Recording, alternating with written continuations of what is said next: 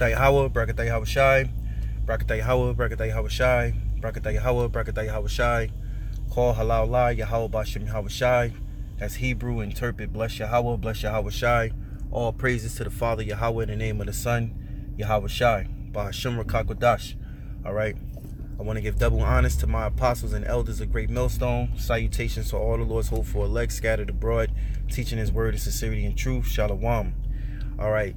Now, this is an article from BBC News. It says, do today's global protests have anything in common? Because there's a lot of uproars going on in the world. It's a lot of uproars. This is an uproar. All right, protests, which is the people are not. Let me park over here.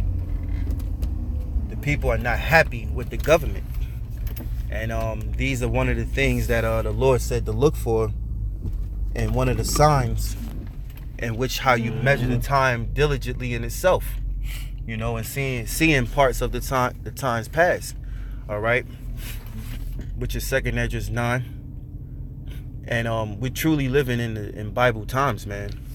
And we may sound like a broken record when we do our shows, but we gotta play that song, which is that word. That music from Yahawah BaHaSham Yahawashi, that gospel. All right, because the word gospel is what? Good news. Good news to who? The elect of Israel. All right, to the Israelites. Now it says, in recent weeks, mass protests have broken out in the countries from Lebanon to Spain to Chile. All are different, with distance causes, methods, and goals. But there are some common themes that connect them. All right, so I believe Apostle Tahar in one of his show, I think he said it was 13, if I'm not mistaken, Salakia. Major protests is going on, man. This is an uproar, and that's why I played the video first, so you can have an idea of what's going on in the streets out here to from Lebanon to Spain to Chile. People are mad. And first scripture I want to get is, get this scripture.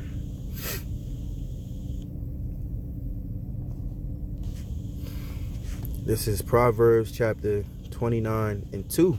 It says, when the righteous are in authority, the people rejoice. So this is a clear understanding that the righteous is not ruling. Okay? The righteous is not ruling right now, because the scripture says when the righteous are in authority, the people rejoice. This is the clear opposite. Okay, they're in an uproar. They're mad. They're taken to the streets with cocktail bombs and weapons and fighting the police, looting, tearing down the businesses, the stores. All right, this is the complete opposite. And before I even continue that, let me go into another scripture. Matter of fact, Salakia, let me end that one. All right, back to Proverbs chapter 29 and 2. It says, when the righteous are in authority, the people rejoice. But when the wicked bear rule, the people mourn. And the people are mourning. All right, these people are mourning, man. All right, they're mourning because, hey, the government ain't right, man. Everybody's not eating. Okay, things are being taken away, resources, restrictions, and that nature, man. And this is all due to the elites establishing their new world order. All right, a one world government. Chaos happens. They have something we say all the time, which is auto app KO. Okay, problem, reaction, solution. They start the problem, the people react, and then they bring a solution. This is all due to the establishment of them pushing their new world order agenda. Okay, which is a one world government. And one way to bring in a world war government is out of chaos. You in the old world and you bring in a new world. All right, but we're not. Let me say this to you elites. In your agenda and your plans. What's that? Job the 5th chapter. The Lord is gonna interrupt in your enterprise, man. Okay, He's gonna interrupt your plans, man. And you know what? Let me get that real quick. And then I'm going to go into the next scripture, Job 5. And it says, It says, Job 5:11, to set on high those that be low, and those which mourn may be exalted to safety.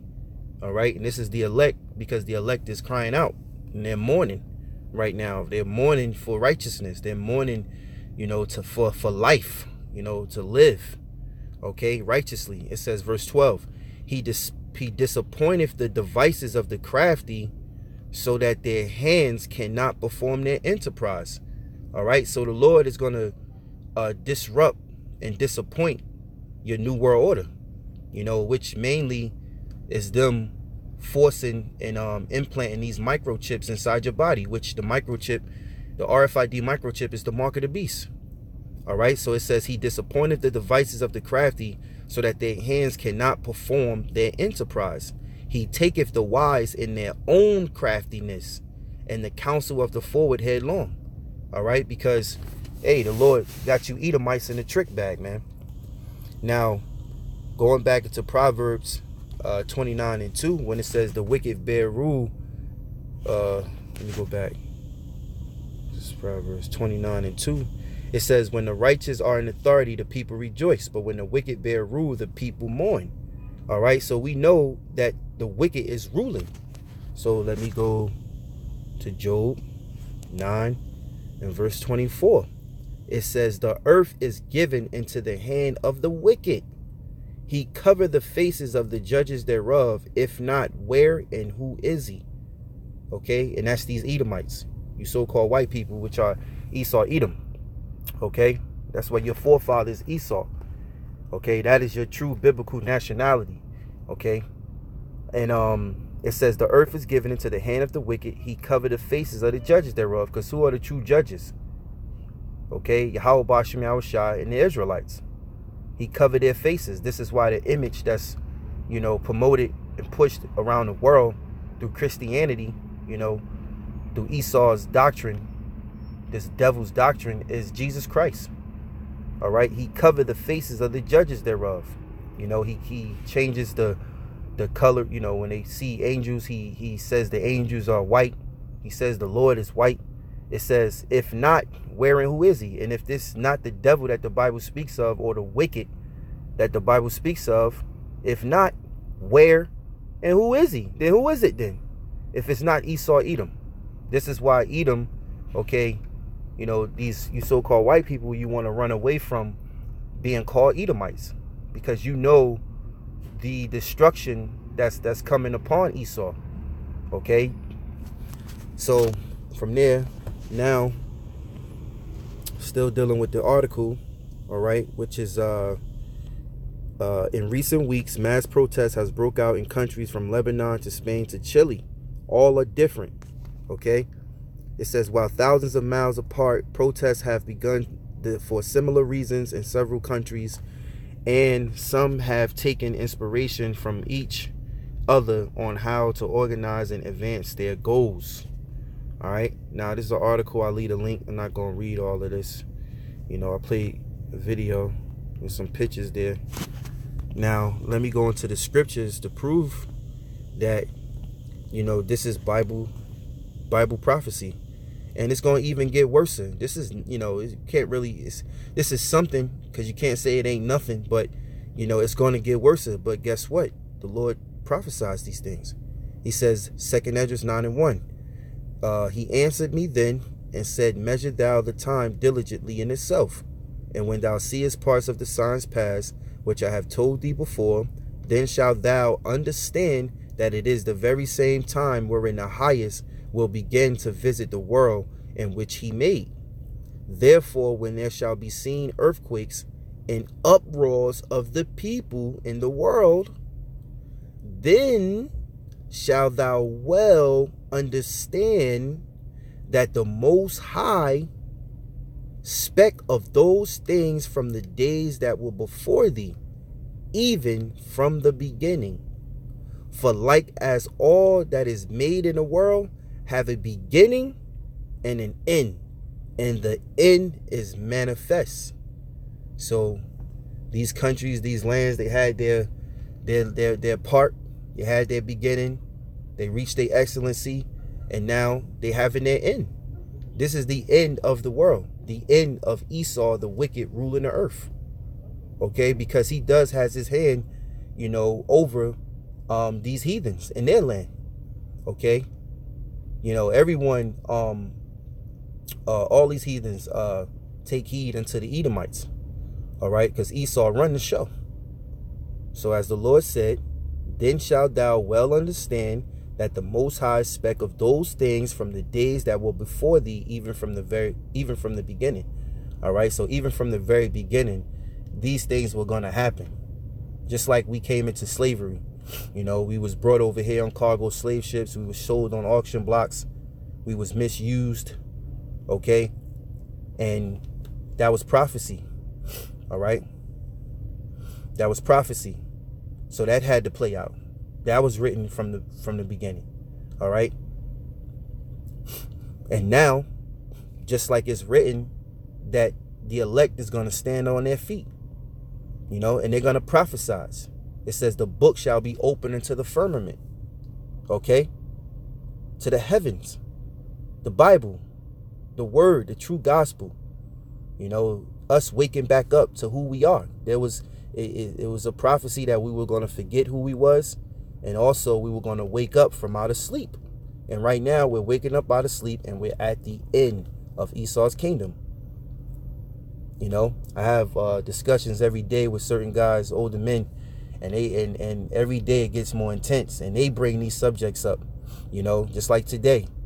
You know, they was talking about the economy, talking about doctors and the medicine and yo, this place is finished. It's just a matter of time until something pop off, man. And this place would never be the same. All right. So, you know, you're seeing these different protests, or you can call them uproars. They're happening, you know, around the world. Okay. Different places all at once, even though it's going to get worse. But this is the start. Matter of fact, let me, you know, this is a sign, you know, it's parts of the sign. Okay. So let me get, and I end it with this. This is Matthew chapter 24. And verse 2, it says, and Yahawashi said unto them, see ye all these things? Verily I say unto you, there shall not be left here one stone. Matter of fact, I start at 1. It says, Matthew 24:1, and Yahawashi went out and departed from the temple, and his disciples came to him for to show him the buildings of the temple. And Yahawashi said unto them, see ye all not these things? Verily I say unto you, there shall be left here one stone upon another. Let me read that again. There shall not be left here one stone upon another that shall not be thrown down. And as they sat upon the Mount of Olives, the disciples came unto them privately, saying, tell us, when shall these things be? And what shall be the sign of thy coming and the end of the world? Let me read that again. It says, tell us, when shall these things be? And what shall be the sign of thou coming and of the end of the world? So the Lord is about to return, man. All right. The disciples that later on became apostles, they were desiring, asking the Lord, Yahawashi, who the world ignorantly called Jesus Christ. He was asking them, when is that time? When is going to be the time when you're going to return? When is it going to be the time when it's the end of the world, which is the end of an age, end of a rulership? Okay. And this is Esau's rulership. Now, verse 4, and Yahawashi answered and said unto them, take heed that no man deceive you, because you shouldn't be deceived. That's why the scriptures say, blessed he that readeth.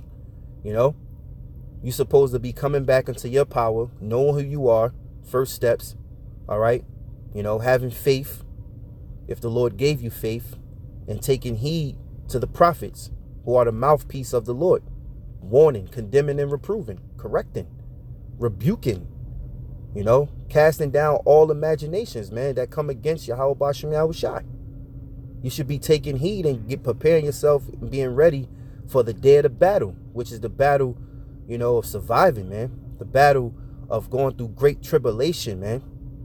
Having great faith. All right. So, and Yahawashi answered and said unto them, take heed that no man deceive you, for many shall come in my name, saying, I am Christ, which is the anointed, and shall deceive many.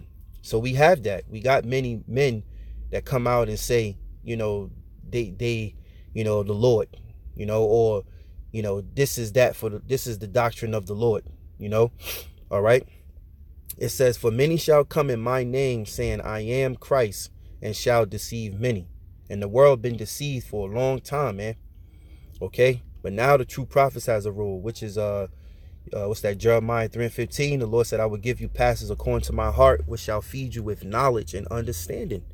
So the Lord has sprung the prophets back up to feed you that knowledge and understanding. All right, verse 6. And ye shall hear of wars and rumors of wars. You know, it's always wars lurking and going on. Little battles, you know, little scuffles. All right, but that major war is World War III. And that is a rumor.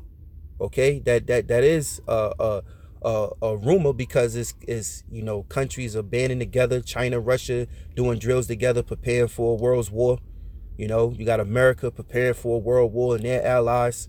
You know, they are basically like chess moves. They're trying to establish themselves in different countries and make you know, set their missiles there so they could be in a good defense or an attack. You know, an attack in a time of war.